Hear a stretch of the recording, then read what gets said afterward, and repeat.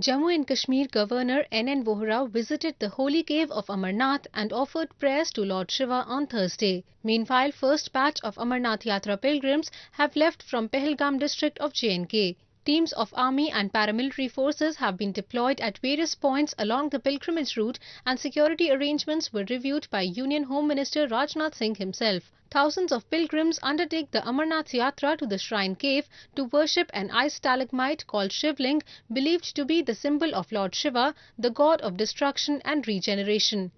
The Yatra will come to an end on August 29th. From various ANI bureaus.